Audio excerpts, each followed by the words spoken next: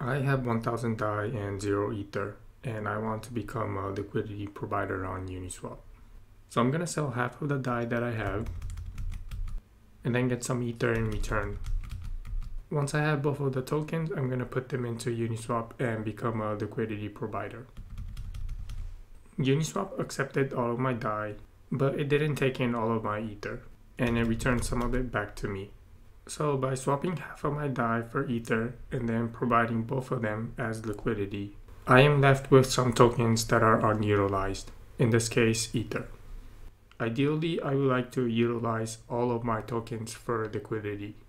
So in this video, we'll find the optimal amount to swap so that we can minimize the amount of tokens that are unutilized. We want to find the optimal amount of DAI to swap so that after adding liquidity, the amount of Ether that is left in our hands is as low as possible. What is the optimal amount to swap? We'll say that uppercase A is the amount of token A in Uniswap. Uppercase B is the amount of token B in Uniswap. F is the trading fee for trading from token A to B and also from token B to A. Lowercase a is the amount of token A that I have. Lowercase b is the amount of token B that I need. S is the amount of token to swap from A to B.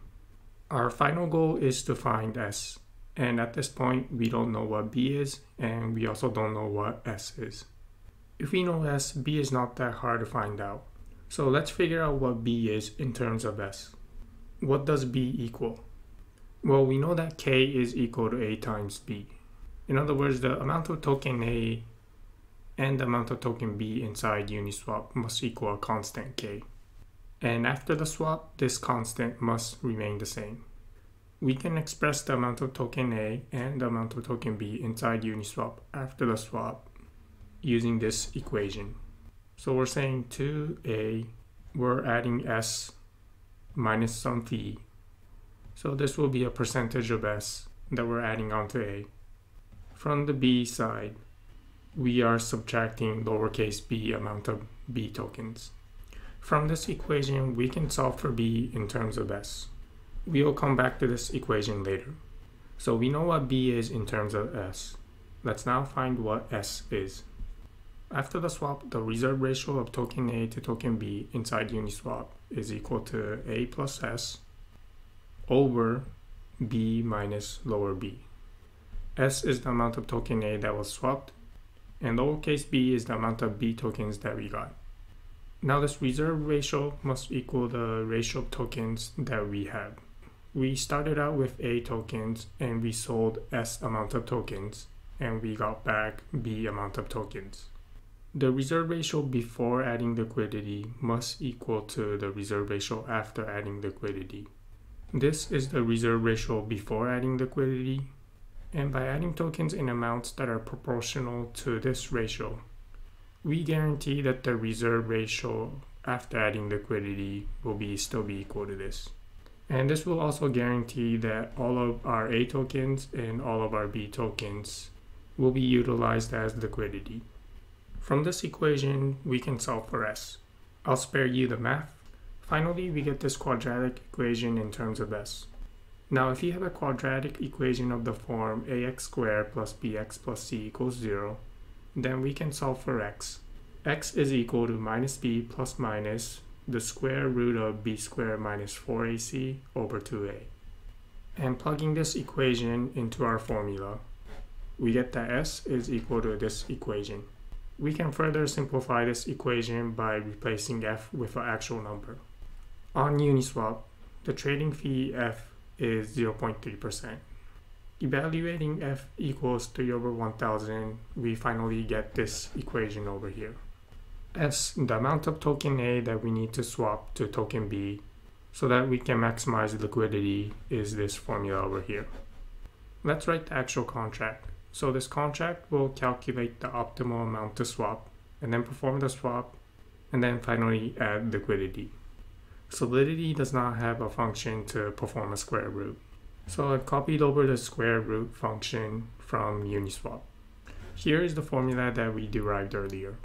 And here is the actual code. Evaluate it with trading fee equal to 0.3%. Let's now write the function to swap and then add liquidity. I'll name this function Zap.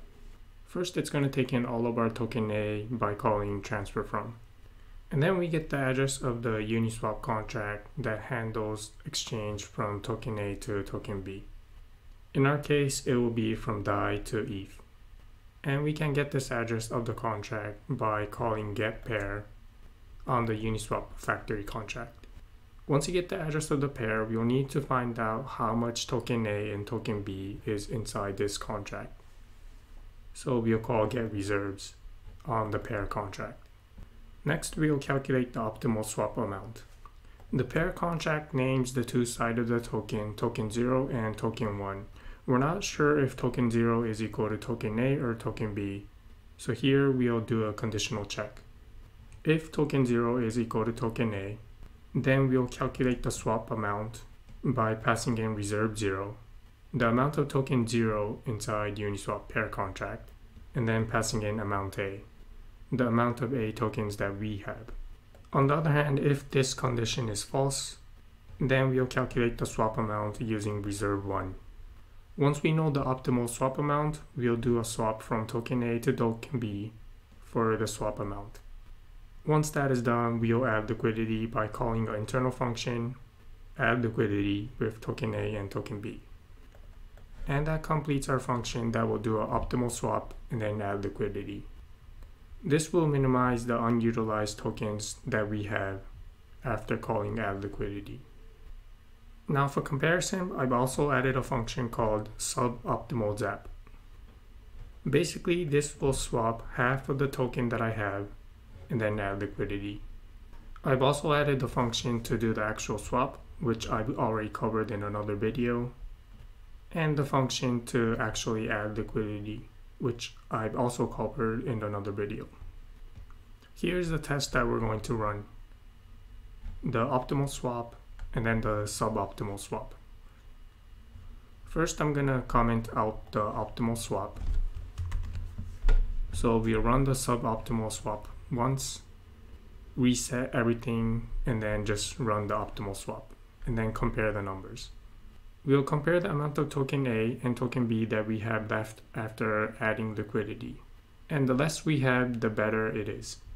So I'm gonna run Ganache on the mainnet fork, and then open another terminal. First, we'll run the test for suboptimal swap. Notice that we have this much amount of DAI after adding liquidity.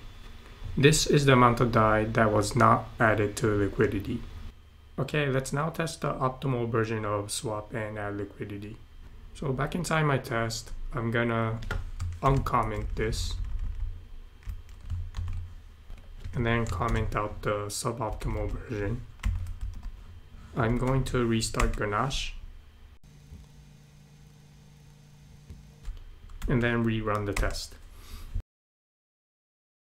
Notice that this time we were able to utilize all of our tokens. So after adding liquidity, we're left with 0 DAI and 0 Ether.